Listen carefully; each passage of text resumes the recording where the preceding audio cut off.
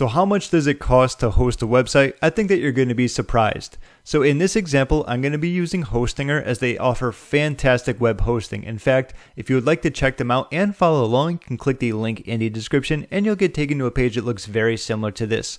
What's best about it is that if you choose to use them, which I do highly recommend, you'll get an extra 20% off, my way of saying thank you for checking out this video.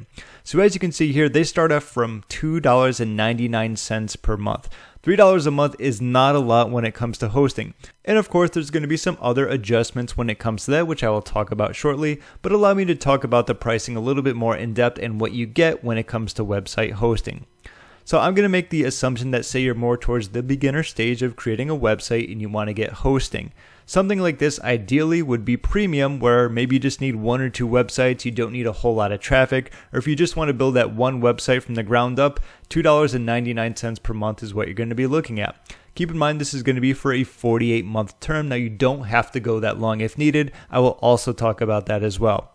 Say if you were going to get premium here, you would be looking at the ability to create up to 25 websites, you get 25 gigs of storage, and a few other things that are helpful like mailboxes and of course weekly backups. You also do get the Hostinger website builder in case you want to go that route, and of course you could always utilize WordPress as well.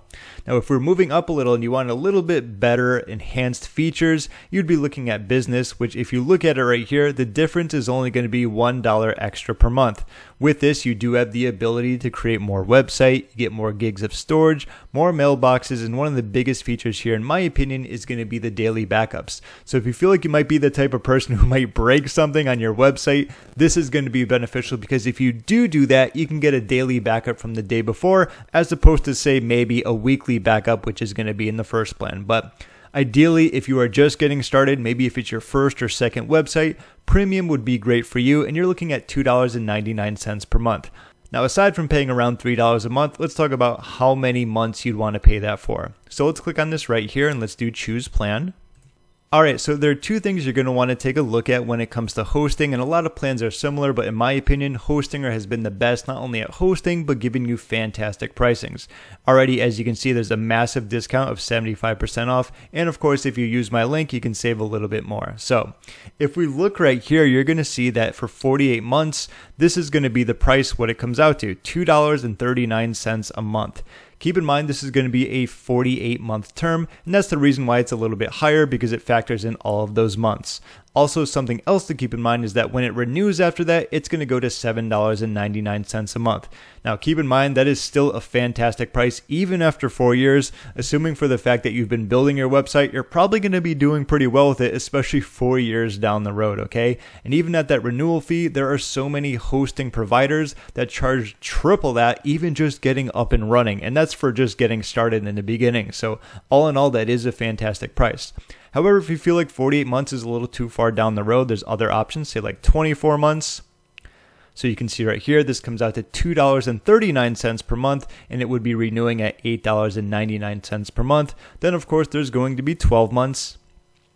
And this, once again, it comes out to $2.39 a month and renews at $10.99 a month. Then there is going to be the monthly factor here, which I do not recommend. You don't get any discounts for it, and it's going to be actually the most that you would have to pay just to click on it very shortly. And as you can see, upon clicking on it, it comes out to $12 a month. So that's not something I would recommend. You're just paying so much more, and you don't get any of the bonuses or the extras that come along with it. So in the beginning, it's really up to you how much you want to pay. If you go just with the 12 months route, it's only going to be, as you can see here, $28. There might be a little bit more tax, but that is not a lot when it comes to getting up and running and hosting. You do have to consider the renewal price. That's why I usually tell people, if they know they're going to be getting their website for the long run, 24 or 48 months is going to be the sweet spot here. With 48 months, yes, you're going to be paying a little bit more upfront, but the renewal is going to be the smallest amount. Not only do you get your free domain for a year, but you also get those 3 months free included in the order if you go for the 48 months plan.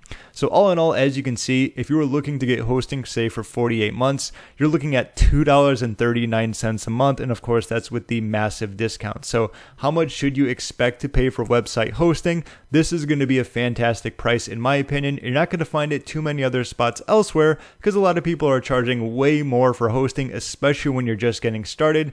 People will charge way more than this just for the initial payment up front. So how much does it cost to host a website? It's going to be be pretty affordable if you ask me, and if you want to get started with hosting or web hosting, you can click the link down below in the description to do that. Simply follow through the steps that I showcased. Then of course, once you pick a specific web hosting plan, you can go with the period that you want to utilize. From there, you would simply click on the continue button.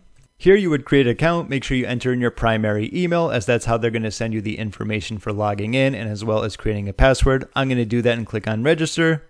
And this here would simply be the final step where you can add all of your billing address stuff, clicking on continue, and then you have your payments. And you're going to see everything on the right here, depending on the plan that you went through, the amount of months you're going to go through, the 3 extra months to set up the domain name privacy, and plenty of the discounts as well. It's very straightforward when it comes to getting up and running. And of course, that's how much you can expect to pay for web hosting. If you enjoyed this video, be sure to give it a thumbs up as it helps me out a ton. And don't forget to click the link in the description or the pinned comment to save a ton of money on your website hosting.